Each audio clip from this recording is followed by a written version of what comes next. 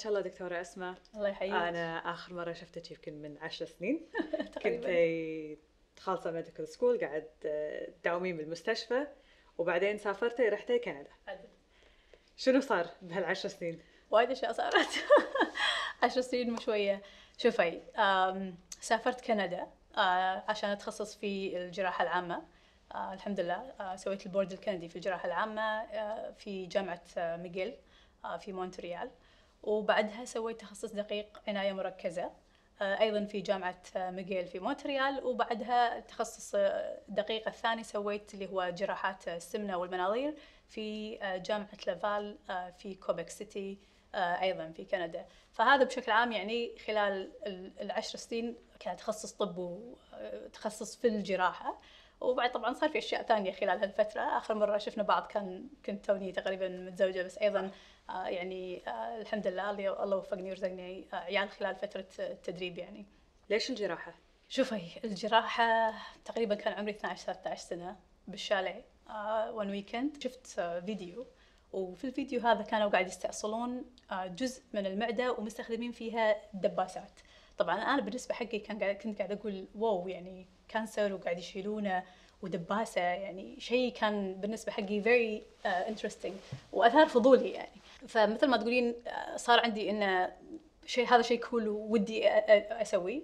بلس عندي رو موديل يعني في العائلة، حد من العائلة كان يعني لازال جراح. فكان عندي هذه الفكرة موجودة إن الجراحة في جزء منها there's a lot of fun and cool things that you can do, but at the same time يعني you save lives and things like that. الانسبيريشن اللي أول شيء كان موجود. طبعا بعدين الواحد دخلت الثانوية. المسلسلات اللي كانت موجودة على ذاك الوقت أيضا اللي هي المسلسلات الطبية في ذاك الوقت، فحسيت إنه شيء وايد راح يكون interesting بالنسبة حقي. رحت تشعيب رياضيات، قالوا لي إنه صعب أيام مقررات أول. فطبعا إذا قلت لي شيء صعب، أنا بالنسبة حقي كبرسوناليتي I love the challenge and I enjoy إن أنا to overcome challenge. فنقدر نقول هذا بالبداية. أنت كونتي الأسرة في الوقت اللي كنت فيه طبعا كندا، قاعدة تسوين تكملين بالتخصص. صحيح. وتكملة بالتخصص معناته أنت ساعات طويلة واقفة على حيلك. صحيح. بين عمليات وترجعين البيت أكو ريسيرش وما يخلص الشغل. صحيح. بس قدرتي بهالفترة تحملين، تجيبين أطفال، تجابلينهم، وبنفس الوقت تجابلين شغلك. أولاً شلون قدرتي توفقين بين هالشغلتين؟ وبعدين أنتي نفسياً وجسدياً شلون قدرتي هالساعات الطويلة تضلين واقفة تسوين عملية وأنتي بالتاسع لنفرض؟ شلون؟ شوفي، طبعا هذا شيء توفيق من الله سبحانه وتعالى، هذا رقم واحد. بس يعني كالإنسان نفسه مو شيء سهل. أوكي، إن الواحد يكون في مهنة مثل ما نقول وايد سيريس، عليها وايد ضغط وفيها وايد أشياء، مو شيء سهل. ولكن مهم، يعني رقم واحد دائما أقول لهم تايم مانجمنت جدا مهم. إن الواحد لازم مع الوقت يتعلم شلون يستغل وقته بطريقة صحيحة. في شيء يسمونه ريسورسينج، لازم تعرفين شلون تستخدمين بعض الأشياء في إن أنتي تقدرين مثل ما نقول تسهلين على روحك بعض الأشياء أو تقللين عليك بعض الريسبونسبيلتيز. جدا مهم إن البارتنر مالك يكون إذا مثلا المرأة متزوجة، أو إذا مثلا في الكويت أو في أي مكان عندها مثلا أهلها، السبورت سيستم مالك إنه يكون في عندك سبورت سيستم يساعدك أثناء هذه الفترة. طبعاً مهم أيضاً التوقيت. أنا بالنسبة حقي مثلاً ولدي الأول يبت على مثلاً ثاني سنة، فكنت نوعاً ما عرفت السيستم، شنو أحتاج أسوي، شنو أحتاج ما أسوي، شنو لي شنو علي. فممكن هذا الشيء ساعدني شوية. بس نفس ما أنت قلتي الإكسبيرينس جداً جداً صعبة. أنا ولدي الأول لما كنت حامل فيه كنت أصلاً بروحي في مونتريال، يعني حتى زوجي أيضاً في أيضاً هو طبيب وكان قاعد يسوي تخصص، فكان في منطقة ثانية يعني 5 ساعات بالطيارة. فكانت الإكسبيرينس وايد صعبة. بس أيضاً التشالنج اللي موجود يخليش تتعلمين وايد أشياء. يعني لازم تعرفين تنظمين وقتك نفس ما قلت لك بشكل مهم، تعرفين السبورت سيستم، شنو الأشياء اللي عندك اللي ممكن إن هي تساعدك، وتشوفين البيج بيكتشر. موضوع إن أنا أقول حق نفسي إن هذا الشيء راح يكون مؤقت وراح يخلص، هذا أيضاً يساعد في إن الواحد يقدر إنه هو يستمر يعني في مشواره. كامرأة أنا أشوف في أكثر من مجال، وأتوقع يمكن تخصصكم أكثر، اللي هو الشعور بالذنب، والشعور بالذنب الداخلي مامي قلت اللي أنت أساساً تبين على نفسك، وبعدين الناس اللي تحط عليك إنك شلون هذا عيالك ورايحة وتدرسين طول اليوم ولا هذا. حسيتي بهالشيء؟ وإذا حسيتي فيه شلون تغلبتي عليه؟ هذا راح يكون موجود في كل التخصصات، وموجود أساساً حتى بالأبحاث مع المرأة العاملة بشكل عام. ليش؟ جزء منه لأن المرأة لما يكون في أي مجتمع المرأة هي عليها مسؤوليات احنا نسميها الهاوس هولد أو المسؤوليات اللي في البيت. فبالتالي لما أقول مسؤولية البيت مو أقصد أنه فقط مثلا تنظيف البيت أو هذه الأمور، لا، ولكن أيضا رعاية الأطفال، سواء كانت الأم أو الأخت أو whoever اللي كان، يعني بالذات نقول المرأة العاملة نفسها، يخلق هذا الشعور أن أنا عشان أكون أعطي 100% في المكان اللي أنا أشتغل فيه قاعد أخذ مثلا من وقت الأطفال. فإذا جزء من الحل أنه يكون في shared responsibility، وهذا شيء أيضا إحنا أثبتناه في بعض الأبحاث اللي كنا نبحثها عشان نعرف الفروقات اللي موجودة في المجتمعات. يعني مثلا في المجتمع الغربي في كندا وأمريكا مثلا مختلف الوضع عن الكويت. لكن من الأشياء اللي أنا شخصياً كنت مثلاً أسويها مهم بالنسبة حقي اللي هو الكواليتي تايم. يعني وفي أبحاث تبين لك إن إذا المرأة تقضي مثلاً مع طفلها 20 دقيقة كواليتي تايم 1 to 1، أو إن you're doing مثلاً activity معاهم أو شيء معين والبوندينج موجود، ممكن هذا الشيء يخفف من الشعور على قولتك بالذنب. أعتقد جزء من تغيير النظرة، شلون أنتي تنظرين حق هذا الشيء. ما يصير العبء فقط يكون على المرأة، لازم المجتمع يساعد. ولما أقصد المجتمع ما أتكلم مثلا عن أهل الزوج أو أهل الزوجة، أتكلم عن حتى كسيستم كنظام. يعني إحنا مثلا من الأشياء اللي موجودة برا مو موجودة هني مثلا عندنا بالطريقة اللي المفروض تكون فيها، وجود مثلا حضانات في أماكن العمل، في مراكز العمل، فتلقين الأم تي مثلا تحط البيبي أو يعني طفلها في مكان في نفس مكان العمل، وهي تروح تسوي شغلها فوكست 100%، تخلص شغلها وهي طالعه مثلا تاخذ البيبي، او مثلا الابو ممكن ياخذ البيبي مثلا ويروح. فهناك العديد من الاشياء اللي المراه تقدر هي تسويها، بس جزء نقطه جدا مهمه ان المراه هي تقعد بينها وبين نفسها ومعاها البارتنر معاها زوجها، شنو احنا نبي كعائله، شنو اللي احنا نبي نوصل له، وين السعاده، شنو هي الريسبونسبيلتي مالتنا مع بعض. يعني تقاسم المسؤولية يرفع بشكل كبير عن الأم الشعور أن هي مثلا مقصرة، لأن في النهاية يعني البيبي مو تبع الأم بس، صح، هو تبع الماما والبابا يعني. مثل ما قلتي، الأهم مو أني أظل 3 ساعات مع أطفالي بس أنا لاهية على التليفون بالضبط. ولا هذا لازم حتى لو 20 دقيقة لكن أنا مجابلته بالضبط. وهو يدري شايفني أن أنا انتباهي معاه صحيح. طول الوقت أهم من ال3 ساعات اللي أنا مو منتبهة معه. وهذه في دراسات تثبت هالشيء صحيح. حتى على نفسية الطفل نفسه. أكيد ركزتي على اللي هو في أشياء موجودة برا مو موجودة عندنا بالكويت. شنو أهم الفروق غير إنه في النيرسري بالمكان العمل؟ أنت هل لاحظتي إن الطاقم العمل اللي معك من كانوا، يعني أبي أركز على النساء أكثر لكن حتى كرجال، هل كانوا شيء بديهي عندهم إنه لا أنتي امرأة عاملة فعلا، لكن أنتي في هالفترة إحنا نتوقع أنك تحتاجين وقت أكثر لنفسك، بس إحنا ما راح نشوفها تقصير ولا نقول لا والله دكتورة أسماء خلاص يعني راحت عليها ولا خلاص صارت مشغولة. لا، إحنا ندري أن أنت مشغولة لفترة معينة وبعدين بتردين معانا، ففيها السبورت. الحين خلال عملك في كندا وبالكويت شنو أهم الفروق اللي شفتيها؟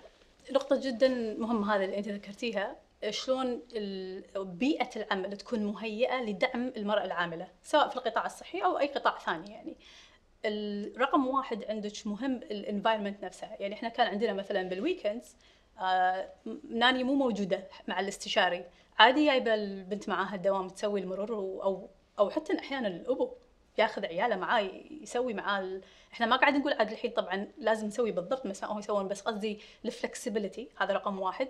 وفي ابحاث ايضا توريك ان انت تكون تعطي الاوبشنز المراه اذا شفناها كمورد ويعني كقوه عمل موجوده ابي استغلها بالاستغلال الصحيح راح تشوفين اشياء في السيستم تتغير. لان انا عندي مثلا في الكويت 55% من القوى العامله نساء، فانا شلون اقدر اوظف ال 55% ان انا اخليهم يوصلون their best potential، they can fulfill everything، اذا انا ما قاعد اهيئ لهم السيستم ان هم يقدرون يعطون هذا العطاء. عرفتي؟ فجزء من الاختلافات اللي موجوده هني وهناك، رقم واحد السيستم مهيئ في جوانب معينه اكثر انه هو يخدم المراه او الرجل. احنا نتكلم يخدم البارنت ايا كان سواء مراه او رجل، في انه هو يقدر يكمل شغله وينتج في شغله ويبدع في شغله، وبنفس الوقت يعطي سبورت حق الاطفال. يعني ونفس ما انت مثلا ذكرتي الاجازات، اجازات الحمل، اجازات الولاده، موضوع ان يكون عندك نسميها paid leave. يعني مثلا من الاشياء اللي احنا نشجع هناك مثلا في كندا كانت موجوده، مو حق مثلا بس الاستشاري اللي يشتغل، ولكن ايضا حتى حق الناس اثناء فتره تدريبهم parental leave. يعني بس مو بس الام اللي هي تطلع اجازه وضع ولاده، ايضا الابو يقدر يطلع اجازه وضع ولاده. فهم مثلا يتناوبون، انا اخذ مثلا الام مثلا ممكن تاخذ 6 شهور او 4 شهور، والابو ياخذ ال4 شهور 6 شهور الثانيه، فيكون امنوا في الفتره هذه حق نفسهم كعائله مثلا ان في والله مدخول قاعد يكون موجود، وفي ايضا رعايه حق الاسره. عرفتي؟ والشير ريسبونسبيلتي هذه اللي تخلق مثل ما نقول البوندينج او التواصل، ان انت تحسين ان انت في بيئه منزليه او يعني داعمه، وايضا بيئه عمل يعني تدعم. شفنا في طبعا مثلا في اشياء ادفانتجز عندنا في الكويت وفي منطقه الخليج العربي. مثل ما قلت لك احنا نشرنا كتبنا شابتر في كتاب عن الجندر اكويتي في التخصصات الطبيه، وتكلمنا عن الكويت فيها، وسوينا استبيان حاولنا نشوف هني في الكويت وفي منطقه الخليج مثل هذه الاشياء. فكان مثلا من الادفانتجز اللي احنا عندنا اياها في الكويت انه فعلا المراه مثلا لما تحمل وتولد عندها مثلا سالفه الدخل يكون مثلا متوفر، ففي اشياء ايجابيه. لكن مثلا الرجل ما ياخذ اجازه، فانت تعودين الشخص انه من البدايه من ما المراه تجيب البيبي الى النهايه هو كانه هي هذه مسؤوليتك انت، ولكن في الواقع المفروض تكون shared responsibility. بسألك عن few stereotypes اسمعها وايد. في تخصصات معينة بالطب للنساء وفي تخصصات للرجال نمطية. طبعا اي بالضبط. يقول لك مثلا اللي ما تبي خفارات، ما تبي كيسز صعبة، تروح مثلا ولادة او ديرماتولوجي الجلدية، او اشياء بسيطة يعني ما تدخل بعمق في تخصصات ممكن تكون تاخذ من وقتها وايد. الشغلة الثانية النساء ما يصلحون جراحات، لأن عمل فيه بريشر عالي، والمرأة لا يمكن تتحمل هذا البريشر. فيوصل مرحلة اللي ممكن يكون في من جراحين رجال تنمر ضد المرأة إذا كانت تطمح أنها تكون جراحة، فتغض النظر عن هالتخصص.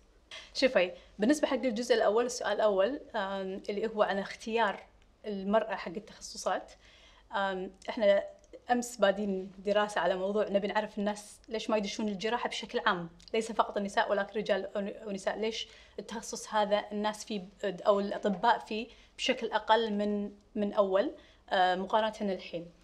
طبعا لما تيجي تشوفين، انا اعتقد ان النمطيه هذه موجوده في كل شيء، وجزء منها اجتماعي وجزء منه بسبب الكلتشر، مو فقط في الكويت ولكن حتى برا يعني. واحيانا مثل ما تقولين الاطباء بينهم وبين بعض ممكن يتقشمرون في طريقه معينه فينتج هذا الشيء.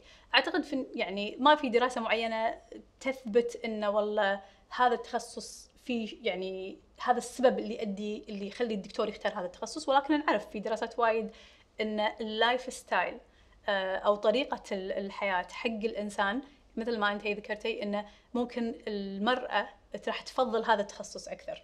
اوكي، في دراسات تبين، فعندك مثلا التخصصات اللي انت ذكرتيها طبعا غير مقصوره على النساء، ولكن ممكن تشوفين فيها كثره النساء. اول ما بدا يعني مثلا نقول خلال 100 سنه اللي طافت، اذا بتشوفين برا الكويت يعني عالميا مثلا في نورث امريكا، او نقول مثلا اخر مثلا 30 سنه في الكويت، تخصص مثلا النساء والولاده أسماء أنت ذكرتي كان في البدايه رجال، لان في الاساس الاطباء اول كانوا رجال لان المراه كانت تقعد في المنزل، ولكن نعرف ان الحين المراه قامت تدخل جميع التخصصات. في الكويت مثلا البنات اكشلي يتخرجون من كليه الطب تقريبا 60% مقارنه تقريبا 40% من الشباب.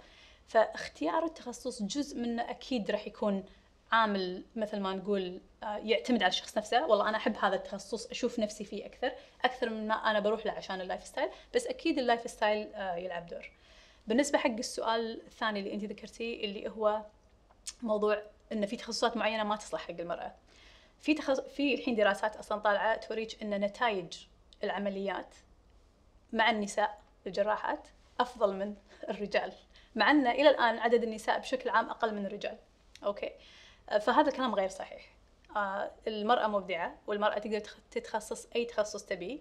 نفس ما أرجع وأقول لك ما راح يكون تخصص سهل، ولكن إذا هي حبته راح تقدر إن هي تسوي فيه وتقدر تصير من أحسن الناس في هذا التخصص اللي هي تختاره. بالنسبة حق التنمر نعم موجود، هذا الشيء أكيد موجود حق البنات وحق الشباب، ولكن نعم نعرف إنه في دراسات عديدة تبين إنه في التخصصات الجراحية الرجال هم يعني عددهم أكثر، فبالتالي أكيد راح تكون في فرصة إنه يكون في مثلا تنمر. عشان كذي مهم إن إحنا دورنا إن إحنا نقدر مثل ما نقول ندعم المرأة في إن هي تختار التخصص اللي هي تبيه بما فيها التخصصات الجراحية، ونعدل مثل ما نقول الانفايرمنت بحيث إنه لأن التنمر غير مقبول في أي تخصص. يعني شنو ممكن تقولين خلال كل هالسنين اللي اشتغلتي فيها يعني أكبر تشالنج واجهتيه ويمكن كان صعب إنك تخطينه وتخطيتيه؟ أنا التشالنج قلت لك it's my favorite dish يعني. وايد في challenges. أتوقع كورونا الحين is the biggest challenge. بس إذا أعتقد هذا أنا شخصياً الحين كورونا is the biggest challenge. It's the biggest challenge من أي ناحية؟ من ناحية السترس ولا إنه شغلة مو مفهومة ولا شنو هي بالضبط؟ إيه شوفي يعني إحنا نحب نكون الإنسان يكون يعني لما تكونين في تخصص نفس تخصصنا نتعامل مع دائما إحنا نكون in control. أوكي يعني أنت يصير عندك وايد سكيلز، عندك وايد مهارات، لما تين تشتغلين مع في بيئة العمل أو حتى خارج بيئة العمل عندك وايد سكيل، فدائما تكونين in control. أوكي لما أتكلم in control أقصد حتى المايند سيت مالك you are in control، يعني نعرف we don't panic، نعرف نتصرف تحت البريشر بشكل يعني ما يأثر على أدائنا، هذا جزء من حياتنا. بس أعتقد يعني كورونا قلبت الموازين كلها، لأن في أشياء صارت you cannot control it.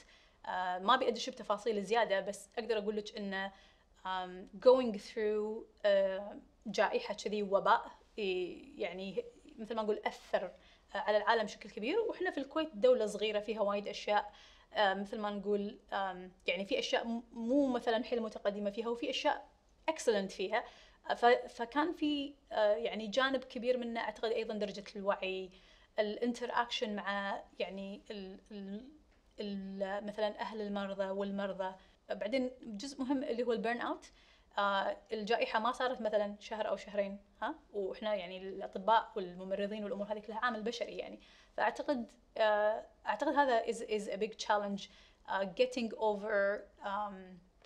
over إن it's not ending. وبنفس الوقت the role إن you have to be a leader during the crisis. يعني إحنا as a leader I deal with so many things لما نتكلم عن كلينيكيا مثلا مع وجود ناس مرضى، ولكن أيضا إن أنت you want to lead المجتمع الجراحي، المجتمع الطبي والwomen في الجراحة. أعتقد هذا كان is a big challenge. ما في enough resources، time is still going on. فأعتقد أنا بالنسبة حقي هذا this is the biggest challenge I think. تحسين إنه كان more challenging إنك تكونين leader كونك أنت مرة ولا ما شفتي هالشيء؟ هو طبعاً definitely راح يكون في challenges for sure. يعني إحنا عندنا مثلاً بالكويت نسبة المرأة في المناصب القيادية تقريباً 13%، 12-13% القطاع الحكومي والقطاع الخاص يعني. مع أن عندنا نماذج amazing يعني عندنا very highly accomplished women في كل التخصصات. ف personally أكيد definitely كان في challenges for a woman. it's difficult لأن حتى ال perception أو الناس شلون يعني تشوفك وايد النمطية الموجودة اللي هو الرجل هو القائد، ولكن كونك تكونين ومن وقائدة فرشور جزء منها. يعني على في مرات يعني تكونين انت الحين انت الجراحه، انت مثلا الليدر، يشوف الدكتور الجونيور الاصغر منك مثلا يكلمه انت اللي بتسوي العمليه مثلا يعني هذا مثلا شيء بسيط جدا، ولكن ديفنتلي حتى تقبل الاطراف الثانيه لما تتعاملين مثلا مع مؤسسات او ناس ثانيين they don't مثلا يفكرون فيك بطريقه مو زينه، لا مثل ما قلت لك جزء منه unconscious bias، شيء بمخك انت ما يعني مو متعودين على الشكل هذا انه يكون هذا الانسان مثلا قائد او ليدر او يقدر يسوي الشغله الفلانيه. ينطبق على المرضى بعد اذا شافوا انه جراحي مره مو ريال؟ بعد المرضى طبعا اكيد اي في فرشور. اصلا انا في مرات يعني مو هذه الغالبيه طبعا بس عشان نكون واضحين، ولكن في مريض انه عقب مثلا ما تقعدين وتشرحين له وكل شيء وانت اساسا ماخذه منه التاريخ الطبي وفحصته وشرحت له العمليه وكل شيء، بعدين يسالك مثلا سؤال من راح يسوي العمليه؟ ايش قاعده اقول لك طول الوقت؟ عرفتي؟ وفي مره لا، وفي مره مثلا اتذكر اول ما جيت اول تقريبا اعتقد يمكن اول سنتين من عقب ما رجعت من كندا، كان في كذي حاله طارئه جايه والمرة كانت مرة كبيرة في العمر والحالة كانت نادرة أساساً. فكان قبلي دكتور شايفها في الطوارئ وقال لها لا أنت ما تحتاجين عملية. لما اتصلوا علي وشفتها، لما قلت لها أنت تحتاجين عملية لازم نسوي العملية الحين. طبعاً المرة كانت كبيرة في العمر فأبنائها كانوا هم اللي موجودين على أساس تعرفين إحنا بالكويت الكلتشر لازم يكونوا معاك في القرار. فقعدت وشرحت لهم شنو الحالة وشنو تستدعي ونحتاج نسوي عملية وكيت كيت كيت. بعدين نفس الشيء سؤال من راح يسوي العملية؟ قلت له أنا، واللي كانت معي تساعدني أيضا كانت جراحة دكتورة يعني امرأة يعني. فقال لي لا احنا نبي نفكر. قلت له اوكي فكر، ما في احد ثاني في المستشفى يقدر يسويها؟ قلت له انا ام ذا موست اكسبيرينسد هني وانا لا انا المسؤوله وانا اللي يعني ما راح تحصل احد احسن مني يسويها الحين. فقال لي اوكي خلاص انا ابي افكر. قلت له اوكي فكر ما في مشكله. وجتني تليفونات ان المريضه في اي بي، وقلت له وكلمني واحد من الاستشاريين المريضه في اي بي ومتصلين علينا، هم ما لهم يعني مو دوامهم ولا شيء بس انه متواصلين معاهم انه نبي احد يسويها. فلما الدكتور قال لهم هذه احسن واحد تسوي لك العمليه، عقبها ب5 دقائق دكتور احنا ما نبي الا انت تسوي العمليه. قلت له ان شاء الله. قلت له ان شاء الله من هالعين لهالعين تسوي العمليه. الحمد لله سوينا العمليه، المريضه من احسن ما يكون والامور طيبه. يا زين دكتورة أسماء، الحين انت حكيتي عن مواقف اللي ممكن المريض او حتى الدكاتره اللي معاك تسائلوا اذا انت فعلا كنت قادره انك تسوين العمليه ولا اي شيء ثاني. هل مراحل شلون اكيد نفسيا كانت مزعجه، بس شلون تخطيتيها؟ يعني اذا انا اليوم داشه مجال الطب وانا ماني قادره اكون assertive انه لا انا فعلا قادره وبس ما ابي اكون صداميه، شلون اوصل لمرحله اللي الناس تاخذني بمحمل الجد ان انا فعلا متمكنه وانا اقدر اسوي هالشيء؟ طبعا انا رقم بالبدايه الواحد كل ما مثل ما نقول يشتغل اكثر في التخصص وفي مجاله ويتعرف على البيئه اللي هو فيها يتعلم وايد اشياء. اوكي، فواحده من الاشياء مثلا مثل ما انت قلتي انا افكر ان هذا شيء مو I don't take it personal. لما احد يتصرف يعطيك تصرف او يقول كلام ان انت والله انت ما تقدرين، ما اخذه personal حقي. I actually look at it in it is problem with their perception. المشكلة فيهم هم ما يقدرون يشوفون يشوف هذا الشيء. فما أقول إن فلان قاعد يقول لي ما تقدرين لأن أنا فعلا ما أقدر، لأن هذه نظرته. أوكي، فمن الأشياء اللي يعني الناس اللي مثلا يدخلون هذا التخصص طب أو الجراحة مهم جدا إن الواحد يبني شخصيته ويصقلها إنه هو يقدر يسمع هذا الكلام وما يخليه يأثر على أدائه. هل في تأثير مثلا على قولتك الواحد يضيق خلقه أو يحس ليش مثلا في تفرقة أو شيء من هذا القبيل؟ طبعا بس لازم تعرفين تتعاملين مع هذه المشاعر ويكون التركيز على الأداء وليس على المشاعر. فكل ما تبنين مهاراتك في العمليات مثلا، مهاراتك الإكلينيكية، مهاراتك في الريسيرش، مهاراتك في التعامل مع الناس، تقدرين تتغلبين على هذه الأشياء وايضا انا مثلا شخصيا تتكلم عن شخصيا، انا كنت انظر ان اذا احد يقول لك ان انت ما تقدرين، شنو الاسباب اللي هو يعتقد ان انت ما تقدرين، من وين جاي هذه الاسباب؟ هل هو شيء انا فعلا سويته في طريقه مثلا غير صحيحه؟ هل اقدر انا اعدل ادائي في شيء معين؟ فاربطها في الاداء اكثر من ما هو بيرسونال، اخذ فيدباك. لان لما انت تقول حق الانسان انت ما تقدر وما تعطي فيدباك، يعني مثل ما ارجع واقول لك احنا educators، احنا نعلم الناس، هذا اسلوب خطا. عرفتي؟ اذا انت عندك نقطه على شخص معين، ما تقول له انت ما تقدر، تقدر توريه شنو الشيء الخطا اللي صار، اللي انت مثلا استنتجت انه هو ما يقدر. ونعرف طبعا بالابحاث انه يعني والدلائل العلميه ان المراه تقدر تدخل اي تخصص وتنجح فيه يعني. على هالاساس انتوا اسستوا اللي هو الاسوسيشن فور فيميل او وومن سيرجنز. قصة شلون صارت لجنة الجراحات في جمعية الجراحين الكويتية، أو اللي هو الوومن سيرجنز كوميتي في كويت اسوسيشن اوف سيرجن، قصتها بدت كالتالي. في البداية عقب ما رديت من كندا وبديت أشتغل في الأميريك، صار في واجهت عقبات، يعني عقبات شفتها في نظري ما كانت المفروض تكون موجودة. يعني في أشياء كانت يعني عقبات طبيعية من العمل ممكن تكون في أي مكان موجودة، وفي أشياء حسيت إن فيها تحيز أو تمييز، أو مثل ما نقول ما كانت فير. فبالتالي أنا كان مهم بالنسبة حقي إنه بشوف بموضوعية، هل هذا شيء مثل ما قلت لك قبلها، هل هذا بيرسونال عشان مثلا أنا كشخص، ولا هل هو جزء من الانفايرمنت، البيئة مالت العمل هي كذي. في نعرف في بيئات عمل تبي تحبط الإنسان أو ما تقدر تدفع الإنسان إلى الأمام. فكنت بيكون موضوعية في هذا الشيء. فبديت أشوف مثلا زميلاتي الجراحات في التخصصات الجراحية خارج المستشفى وداخل المستشفى، بديت أشوف هل في مثلا نمطية في هذا الشيء ولا لا. وبعدين مهم لما انت تجين في مكان جديد ان انت تتعرفين على الناس اللي مع اللي انت فيه، يعني ما تكون عندك توقعات مثل ما نقول. يعني انا ما اتوقع طبيعه العمل والناس اللي هم هناك في خارج الكويت هم نفسهم بالضبط، صح، هم ناس مختلفين، ثقافتهم مختلفه، طريقه تعاملهم مختلفه. فمهم ان الواحد يكتشف هذا الشيء. فبدينا شوي شوي انه يعني انشأت مجموعه بالواتساب، قلت حق الجراحات البنات الكويت خلينا نتعرف على بعض، خلينا نتعرف على بعض قبل ما نشوف في عقبات، في مشاكل، هل نفس المشاكل ولا لا. لما بدينا نتعرف على بعض لاحظنا ان لا، فعلا في نمطيه في اشياء معينه، في اشياء مشتركه، في تشالنجز وتحديات مشتركه بين البنات. فكان مهم ان احنا نكون يعني مثل ما نقول ايد واحده، ونشتغل مع بعض شنو الاشياء اللي تجمعنا والاشياء اللي احنا الاختلاف ما في مشكله، بالعكس الاختلاف والتنوع شيء مطلوب حق الانسان عشان يتقدم ومثل ما نقول يكون ايضا مبدع. يعني بعد ما تعرفنا على بعض قمنا في بعض شاركنا في مؤتمر جمعيه الجراحين الثاني 2018، وسوينا وومن سيشن نتكلم عن المراه في الجراحه في الكويت. تاريخ المرأة في الجراحة في الكويت، يعني لو تدشين وتدورين عنه في الانترنت على ذاك الوقت ما تلقين ولا شيء عنه. وإحنا عندنا جراحات من الثمانينات، صح أعداد قليلة، ولكن فكان مهم إن إحنا نرصد تاريخنا ونعرف إحنا شنو تاريخنا وشنو أضافت المرأة إلى الجراحة يعني. فبعد ما سوينا هذا السيشن، بعدها أسسنا، قدمنا يعني طلب رسمي لجمعية الجراحين وأسسنا لجنة جراحات الكويت في جمعية الجراحين.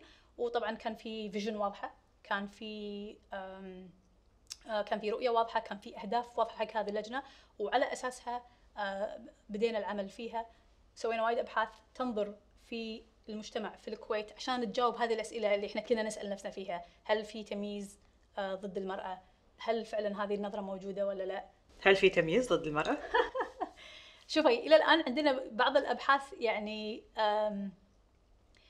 مثل ما نقول ما فحصنا، ما شفنا مثلا تمييز بحد ذاته كديسكريميشن. في عندنا 2 ستاديز الحين، دراستين راح يطلعون قريب، فما بيخرب النتائج مالتها. ولكن في اشياء صراحه، في اشياء كانت ايجابيه، في اشياء حلوه صراحه كانت ايجابيه، وفي اشياء نقدر نشتغل عليها ونصير فيها افضل اكيد يعني.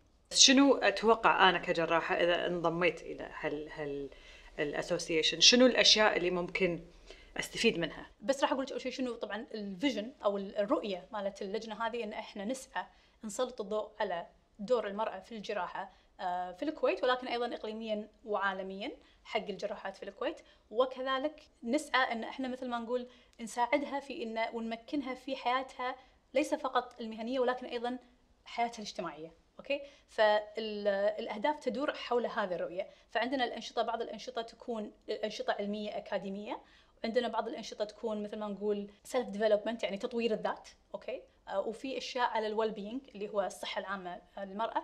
وأيضا كذلك الهدف الرابع اللي هو مثل ما نقول تسليط الضوء على دورها في المجتمع، وليس فقط كطب وجراحة، ولكن أيضا خدمات والدعم اللي هي تقدر تقدمه وتربطه في المجتمع حواليها. فقمنا بالعديد من الفعاليات والأنشطة في هذه المحاور. طبعا لو بتكلم عنهم ما راح نخلص. احنا تأسست اللجنة في، يعني تم الإعلان عنها في فبراير 2019، فتقريبا الحين صار لنا سنتين، والإنجازات ما شاء الله تبارك الرحمن في زمن قياسي، إنجازات يعني على مستوى الكويت وعلى مستوى الخليج العربي والإقليم، وأيضا كذلك على المستوى العالمي.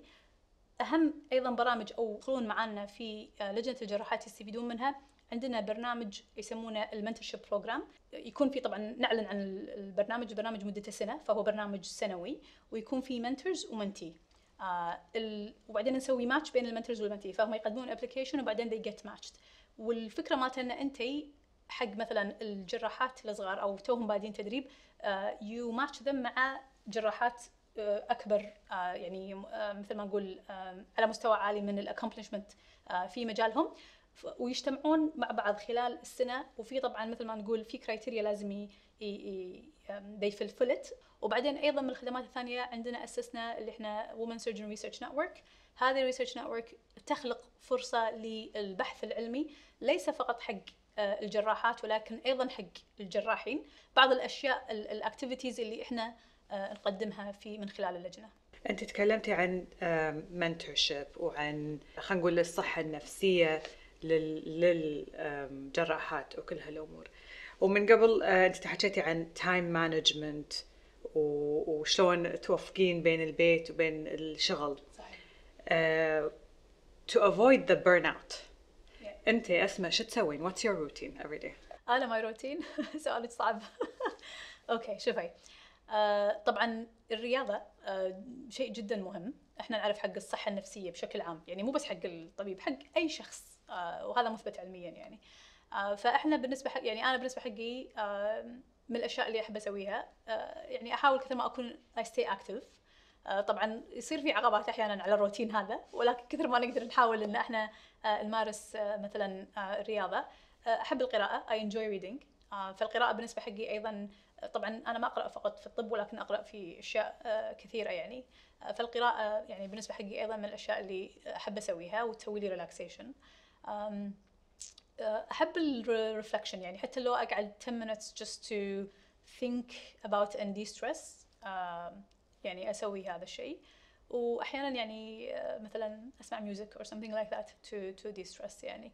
Advice you would give to women يعني حابين يدخلون بالمجال بس متخوفين. I think you need to find if this is your passion. إذا هذا شيء أنتي تحبين تسوينه. الجراحة is a lifestyle. يعني أنتي لما تختارين أن أنتي تكونين جراحة، نفس الفكرة لما أنتي تبين تختارين تصيرين بايلوت طيارة، أو تختارين يعني كابتن طبعا طيارة قصدي. أو أنتي تختارين، يعني هي مهنة ولكن بنفس الوقت فيها حياة، عرفتي؟ فمهم أن أنتي تشوفين تتخيلين حياتك شلون راح تكون عقب ما تدخلين هذا المجال، وتشوفين إذا هذا الشيء أنت حابته ولا لا. أنصحهم إن هم مو فقط يتكلمون حق الناس أثناء فترة التدريب، لأن يعني أنا دائما أقول لهم الريزيدنسي، فترة التدريب هذه يعني فترة خيالية، لأن الصعوبات والليفل أوف ستريس شيء خيالي ولكن مؤقت. يعني أنت لما تخلص من التريننج مالك تقدر تختار لايف ستايل أنت تبيه. يعني تخصصات الجراحية متنوعة، فيها من ال very active أو hectic life style. إذا أنت تبي تصير جراح حق تروما مثلا، تبي تصير جراح مال transplant، تبي تصير جراح مال vascular، هذه تخصصات يعني you can keep running throughout your life. وفي تخصصات ثانية more يعني time based مالها is also different. فمهم إن يعني نصيحتي حقهم بالضبط شنو انتم حابين، شنو انتم متخيلين نفسكم in 10 years and then you can go ahead and go for it. كلموا الناس اللي سووا هذه المجالات، شوفوا ناس ابدعوا في تخصصاتهم، وانا هالشيء دائما اقول لهم عمركم ما راح تعرفون الجواب اذا ما سالتوا السؤال. ف talk to the people who actually have been through this. احنا تكلمنا عن التحديات والاشياء الصعبه، بس قولي لي شنو اجمل شيء بالجراحه؟ شنو احساسك لما تتم عمليه ناجحه وتشوفين البيشنت بصحته ومستانس؟ اعتقد هذه الالتيميت توب شعور الواحد ممكن يحس فيه. شوفي انا بالنسبه حقي غرفه العمليات از يعني لما تكون خصوصا عمليات اللي هي العمليات احنا نسميها المجدوله، اوكي، مو عمليات الطوارئ، عمليات الطوارئ مختلفه، الشعور فيها مختلف، بس العمليات المجدوله اتس لايك يعني ال piece of art او يعني الشعور بالمتعه، pleasure, it's a pleasure time for us، على الاقل حق نفسي. يعني استمتع ان انا اكون في العمليات، اشتغل مع التيم مالي ومريضي موجود، احب هذا الشعور، يعطيني شعور بالراحه، يعطوني شعور بالسعاده. لما المريض يعني يقوم بالسلامه ويجيني بالعياده واشوف حياته شلون تغيرت، يعني هذا شيء جدا جدا يسعدني. ولكن ايضا حتى المريض اللي ما يسوي زين، حتى ايضا المتابعه مع هالمريض، it's also a different journey. يعني انا I love to be there for my patient، احب اكون موجوده حق مريضي سواء كانت العمليه ناجحه او غير ناجحه، بس definitely الشعور، يعني اغلب المرضى الحمد لله يعني عملياتهم تكون تمشي تمام وحياتهم فعلا تتغير الى الافضل، فهذا شعور definitely وايد حلو، وايد حلو، مو موجود في مكان ثاني. دكتورة أسماء، الحوار معاك طبعا ابدا ما راح امل و I can keep going. قاعد تسوين اشياء عجيبه وانا متاكده ان راح تكملين في هالمجال وراح اكون متابعه شغلك، وخصوصا الدراسات اللي تتكلمين عنها، لان فعلا احنا بحاجه دراسات لهذه الامور. فمشكوره انك لبيتي الدعوه وجيتي قعدتي معنا. مشكوره. طيب يعطيك الف عافيه، وانا استمتعت اكثر، وان شاء الله باذن الله تعالى قادم اجمل. اتمنى انكم استمتعتوا بالحوار كثري مع دكتوره اسماء، وان شاء الله نشوفكم على خير.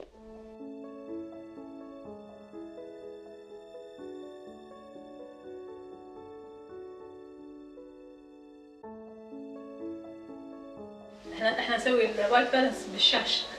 صدق شاش لا فكذي ذاتس واي، فكذي هذه يعني لو تشوفينه هذا ذا بلاكست بلاك خلينا نقول، وهذا ذا وايت